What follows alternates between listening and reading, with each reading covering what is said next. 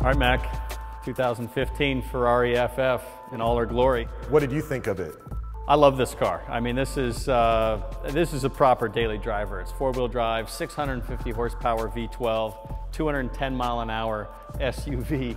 It's got 4 seats. It's versatile. I took cargo this morning to the racetrack. We're racing at Belle Isle this weekend. I had helmets and boxes in the back. It's a great daily driver. Well, Townsend, you race full-time GT Daytona for Scuderia Corsa in the Tudor United Sports Car Championship. 458 GT3. I take it you've got some time behind the wheel of a 458 road car as well. Yeah, I mean, that's a completely different beast. That's mid-engine. You know, it's an awesome car to take to the track or go up on the twisty roads. But this is something, I mean, you really can use this every day. You know, it just starts with getting in. I mean, the seat's not incredibly low. It's got this beautiful, of course, Ferrari interior, the detail everywhere, the stitching, it's leather all over the place. And then out back, you know, you've got a proper trunk. I mean, it's literally a hatchback. The seats flip down. Now you start to sense the value in $295,000. You know, before we put the seats down, you were like, eh, but now you look at the cargo space and you're like, oh yeah, it's on. Yeah, sign me up. So this is kind of cool. Let's say you're cruising up Pacific Coast Highway, you're gonna go to the concours with the wifey. On the passenger seat, she gets gear position, revs, and speed. And actually, if you change this to kilometers per hour, you could probably impress a lot more girls. Spoken like a true race car driver. Seats are super comfortable, adjustable a million different ways. You know, it's just, everything just works great too. There's no rattles, it's solid, it's seamless. The power steering's really easy. You've got the rev lights across the top of the steering wheel like a Formula One car. It is a pretty long nose, but there's good reason for that. You've got a 6.3 liter normally aspirated V12 under here, and it's actually kind of cool that when you open it up, you see engine. Well, something also really interesting about the FF is, technically, yes, it's an all-wheel drive car, right? So it has a second gearbox mounted in front of the engine between the axles. That's the benefit of being able to move the engine so far back, so you have a mid-engine, front-engine car. You really appreciate the four-wheel drive in the lower gears. Just with 650 horsepower, a lot of torque.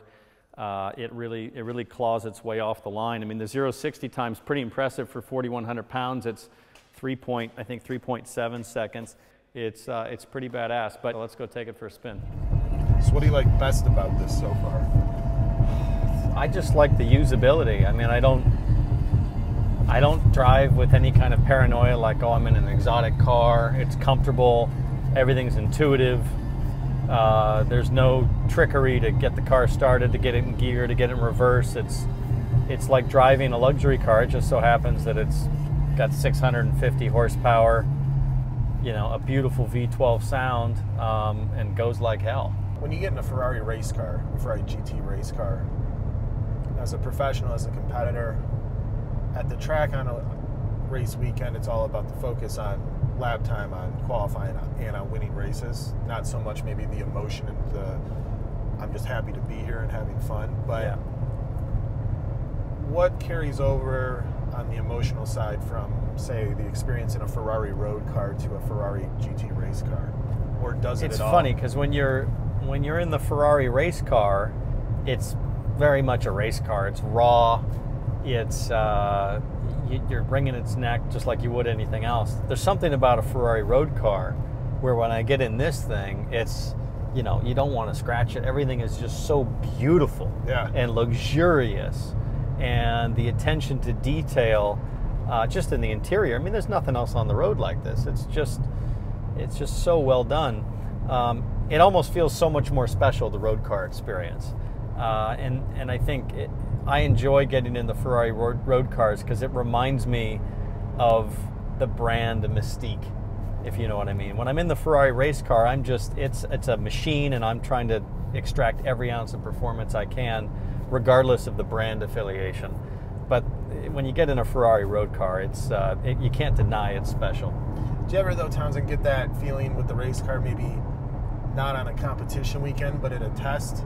Do you ever climb out of the car when, you know, you've got some downtime and just look at the 458 GT3 and say, damn, that's a sick looking race car, and it's a Ferrari. It's got the horse, and I'm driving them. I mean, there's no question. It always sounds the best. It's the best sounding car. It's the best looking car. And frankly, if you look at all of the performance penalties that are handed to the Ferrari in terms of additional weight, smaller restrictor, it's easily the best car, period, from a baseline performance standpoint. But I'll tell you what really makes the difference is the quality of the espresso on the race team.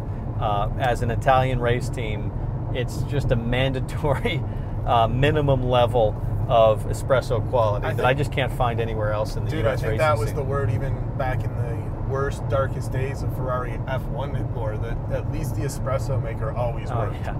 Car never worked, coffee, top notch. Oh, we've had some issues occasionally with the espresso machine, but if that goes down, forget it. We'll miss a practice session to make sure that that's running again. I'd tear up my contract if I were just out of there.